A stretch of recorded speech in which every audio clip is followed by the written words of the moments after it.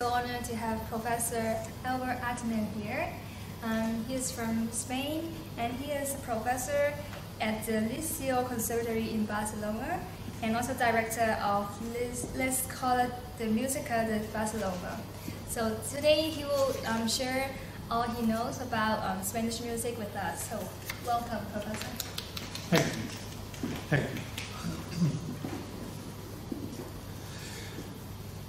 Well, I must say I'm very, very happy to be here in Hong Kong. It's my first time, but I feel happy because there are so many fantastic pianists in this part of the world, and they become very well known around everywhere. And so that's what I'm happy, because I know this is a part of the world where piano is the really important part of the life. I can imagine that the music written in my homeland is not so well known here, because the Spanish pianists do not arrive to Hong Kong. I don't know why. But I think I can do something for this, and I will try to make my music well known by Hong Kong musicians, by Hong Kong public.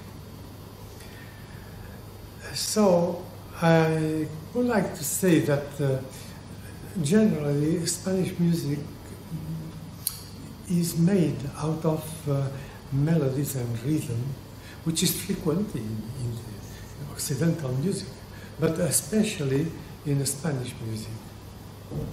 It has also some roots in the Arabian music, so you can have some kind of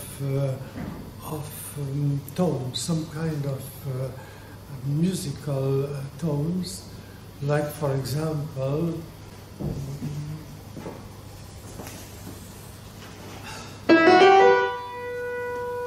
this is very Arabian.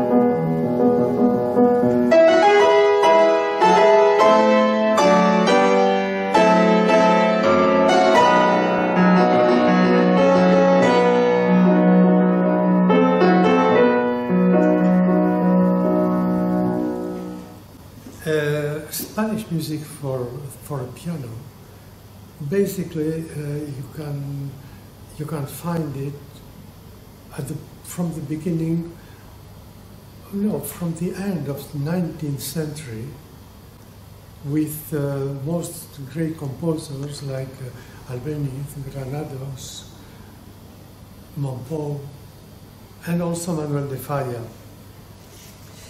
Those are great composers for the piano because they were also great pianists. And they were friends, close friends, for example, from Maurice Ravel in Paris or Claude Debussy. As a matter of fact, either Debussy or Ravel have many contacts with Granados, and with Albert. Both of them lived in London for many years, and that's why they were so close friends. I have to say also that one of the great pianists of that period was who played for the first time most of the piano pieces by Ravel or by Debussy in Paris also. So there is a very, very good connection between Paris and Barcelona, which is my city. That's where I live.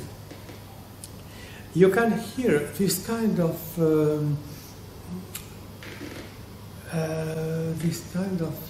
parallel between Debussy or Ravel.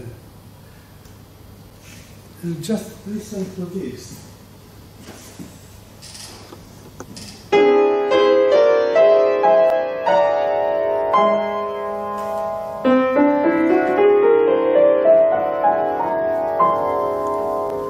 That's a scale. It's a scale that Debussy uses frequently. Let me try to find something in the same kind.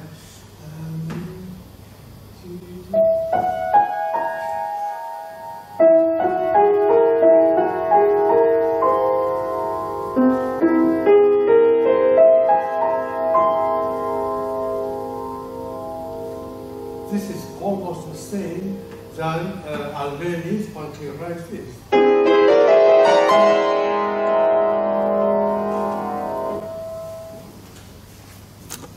So there is a great connection between those two great parts of composers. It's quite different with Germany, for example, or with Austria. We had not this kind of connection. So we are more close to the French kind of composition than Central European mode of composition.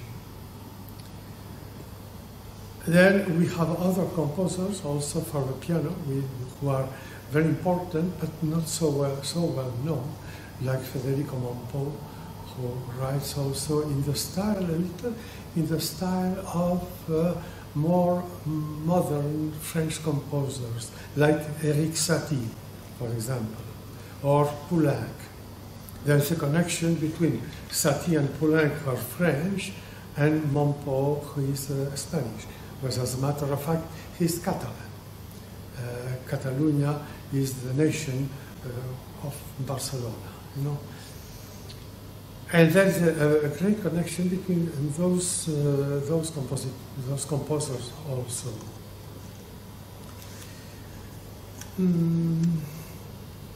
I think this is the most important facts I can explain about